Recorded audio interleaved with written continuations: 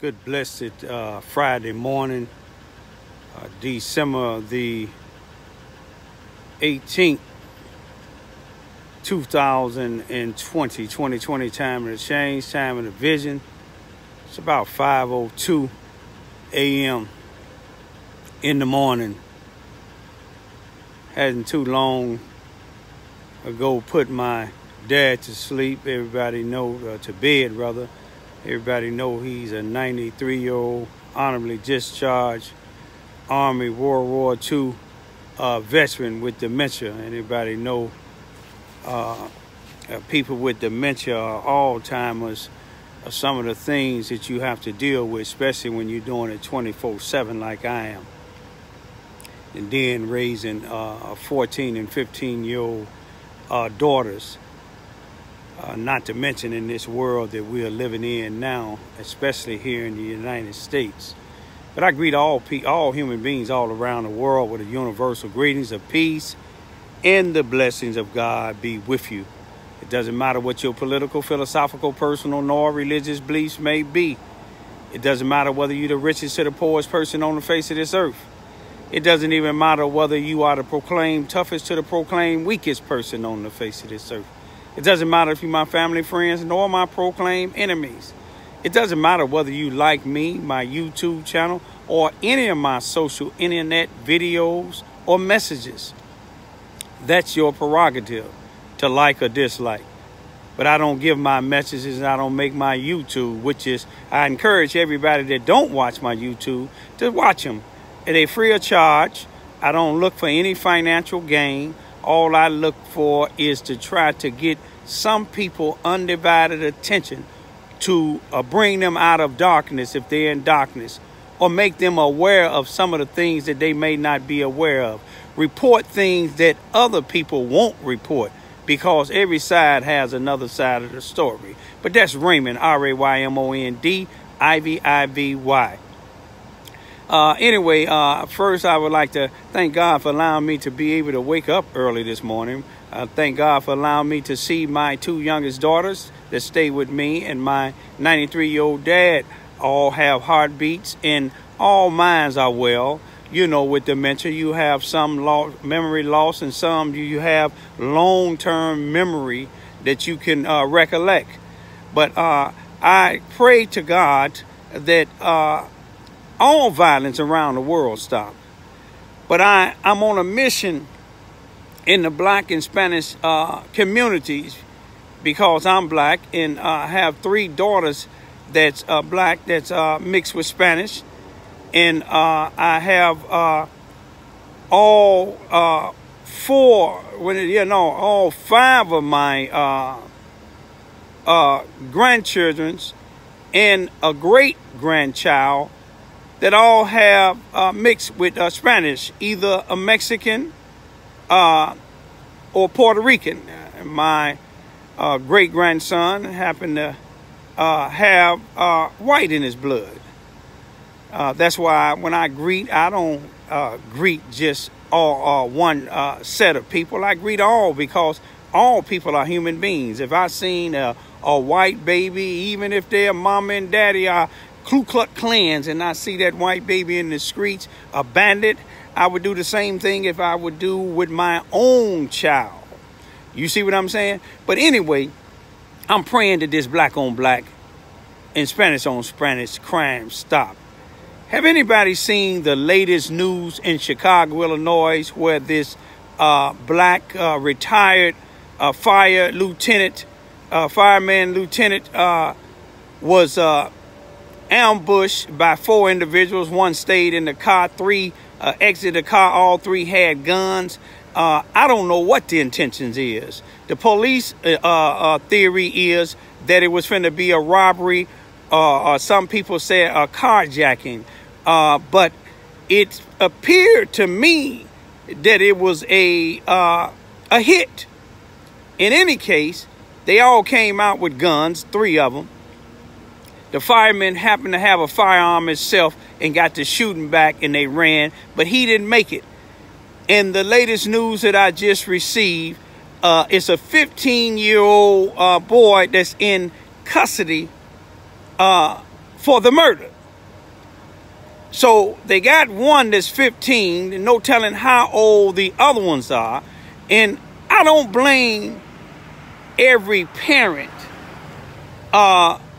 when their 14 or 15-year-old child or any of their children's out there doing wrong. Some parents can try to find out what their children's is.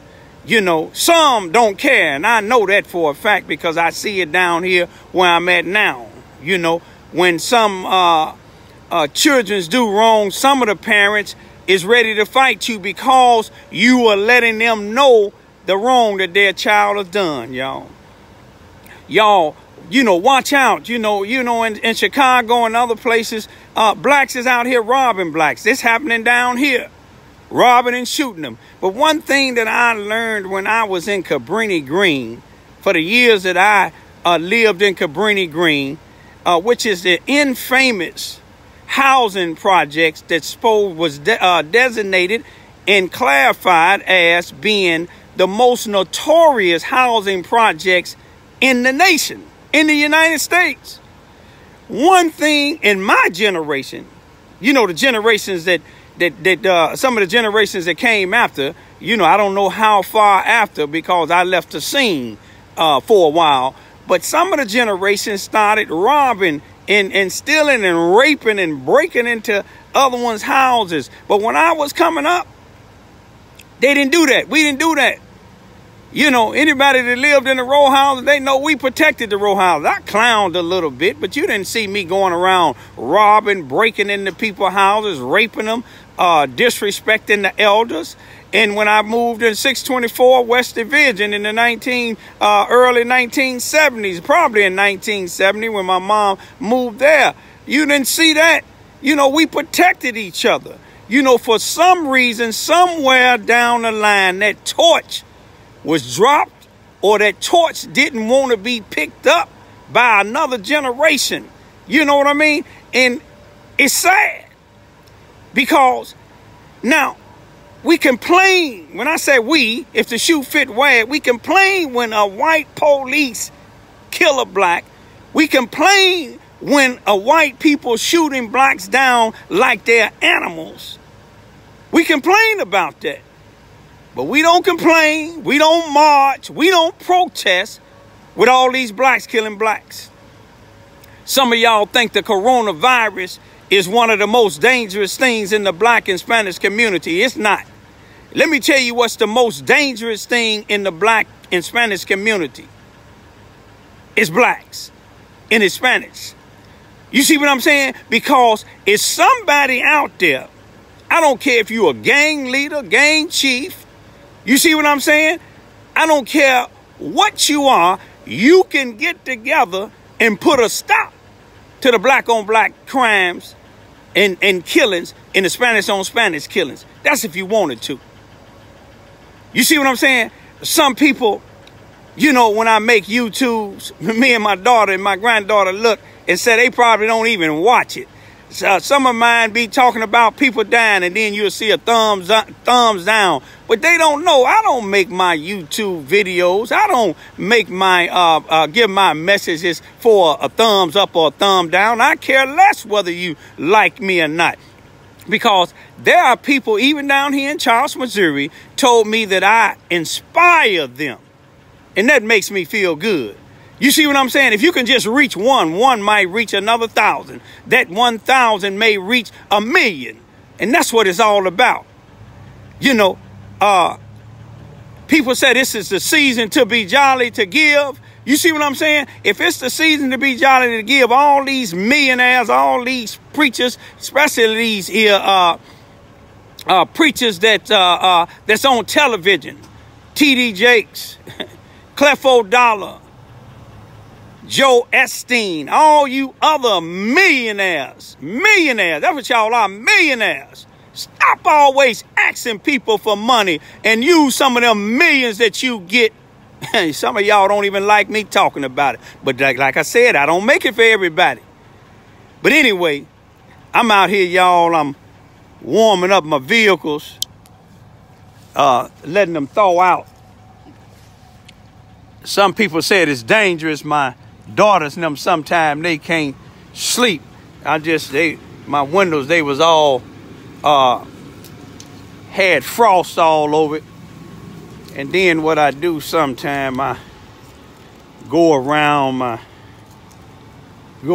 the house and make sure everything is all right. You know what I mean? Sensor lights come on. But that's just me. You know what I mean? And I do it not just for my house. I have elder neighbors that live across the street. And I look out for my elder neighbors. You see what I'm saying? This street that I live on, they call it the hood, but I don't call it the hood. I call it Vine Street. You know what I mean? Anybody that know where I live, you know, my house is the last house here before you get to the projects. And I have nothing wrong with the projects because I grew up in the projects. I love the projects. It's just individual people in certain project housing that make things look bad. But what I want to just say to y'all, you know, use your clout, use your authority if you can. Let's try to stop this violence, man.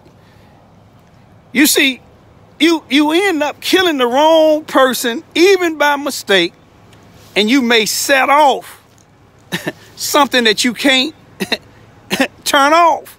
You see what I'm saying?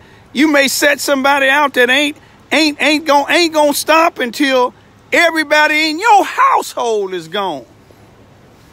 I pray to God, y'all, that, you know, we take this year, and people talking about New Year's resolution. You know, I don't wait to know New Year's. 365 days a year, 366 every leap year. This was a leap year here. You know, I always try to have a plan.